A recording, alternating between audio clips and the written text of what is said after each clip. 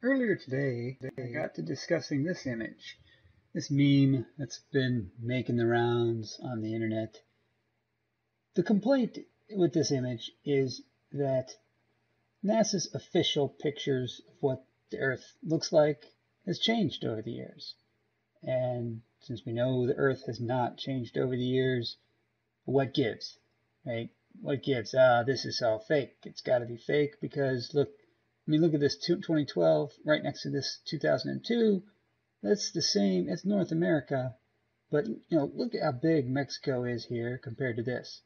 So it's messed up. So I suggested we take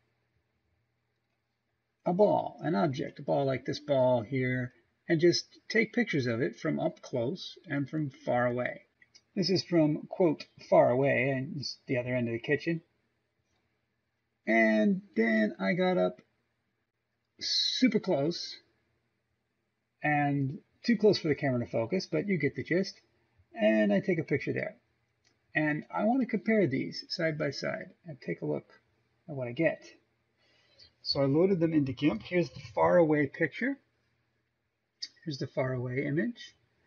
And what I want you to look at is the details on this ball and how they change when the camera gets closer. So let's see. This is as I get a little bit closer. I tried to line up the center, but obviously I didn't do a very good job there. So we're going to be lining up the outside ring of the ball. And now I'm going to get in super close. Let's compare the farthest away from the close image and see how dramatically different those are. Let's look at how different they are. We're going to put a circle around this ring and see how big it is on the image. Let's see if we can get a circle. Now when we zoom in, that circle, the ring is huge compared to how the ring was before. If this was a continent, if this was Mexico here, if this ring was Mexico, these two images would not match. Let's grab this thing and put them side by side like they were in that meme, and you'll say, hey, what gives? It's got to be fake. It's not the same ball. Of course it's the same ball. It's just this is what you get when you take it from up close, and this is what you get when you take it from far away. So the conversation continued, and it turns out the ball analogy was not convincing. So these two images were chosen as two very different images that are both presented by NASA to be legitimate pictures. These two images were chosen. These are on NASA's website, and these are official images. And these two show the difference we're talking about. This is from the Discover. Yeah, this one's from the Discover satellite. So this one's fairly recent. July 6th of maybe this year. No, 2017. 2017, last year. So that's this one. This one is a famous image from Apollo 17. So this was a little bit older. Apollo 17, so it's from the 70s. So what we immediately are going to compare is these are both pictures of Africa. We see Madagascar, we see the Red Sea, and the sizes, I mean, of course the orientations are different, but the sizes of the continents don't match up. So here's what I did. I took Unity, this is a free software package, and I picked up a free globe model that somebody has available, this Earth thing. Got a freebie. It's good. It's plenty good. And I loaded in those two images, the images that we were just looking at. Here's the Discover image, and here's the Apollo image. We'll be seeing those in just a second. And I'll put them on the frame. Here's the Apollo image, so you can see there's the Apollo image. as the Discover image is now being shown.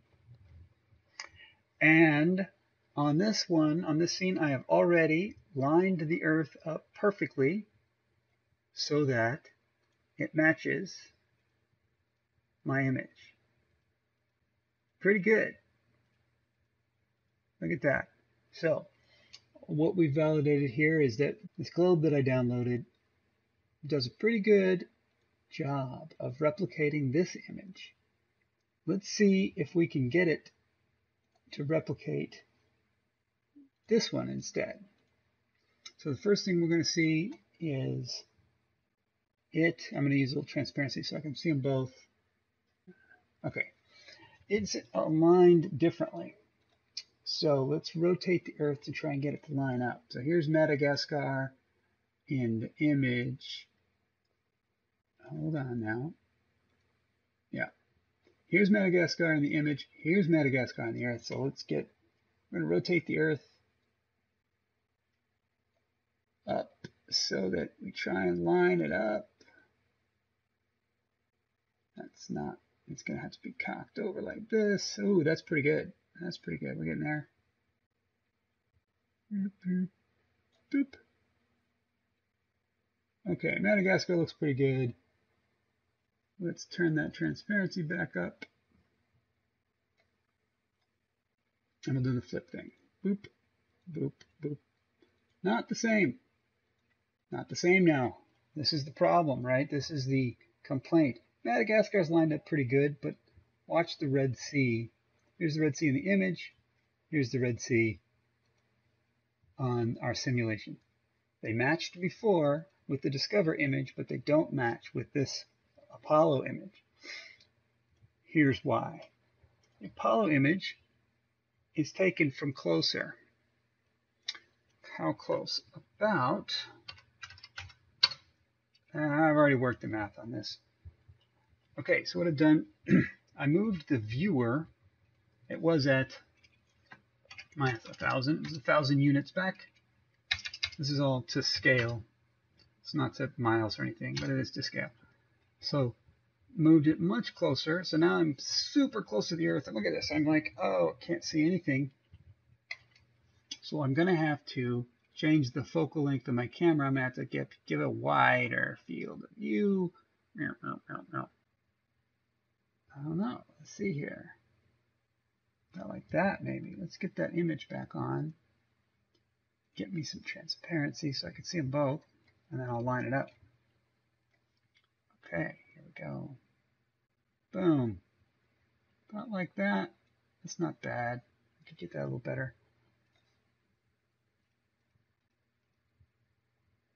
Oh, my Earth is out of alignment now. Look at that. Now I can get it aligned better. Now that the sizes are right.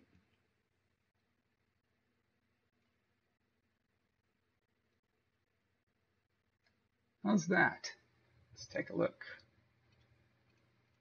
Boom. Look at that. Let's get the transparency, turn that off. There's the Apollo image. Here's our simulation. Image, simulation, image, simulation. This is exactly the same marble. This is exactly the same ball that I used to generate this Discover image. We lined it up good with that. And now, just by moving the camera in, we're able to line it up with Apollo. So why is that? Well, the Discover satellite is out at the Lagrangian point. It's at the L1 point, which is 1,000,000 miles from Earth. This Apollo photo was taken during the moon missions. So it's somewhere between the Earth and the moon at this point. We'd have to look up exactly how far away that is, but the moon is less than 1,000,000 miles away. So it's definitely much, much closer. It's on the order of 300,000 miles instead of 1,000,000 miles. So that's why we have to zoom the camera in. So there you go. These two images, I'll show them again. They're original and they're all full glory. These are both genuine images taken by cameras. These are stills. These are not composites, and they're not fake.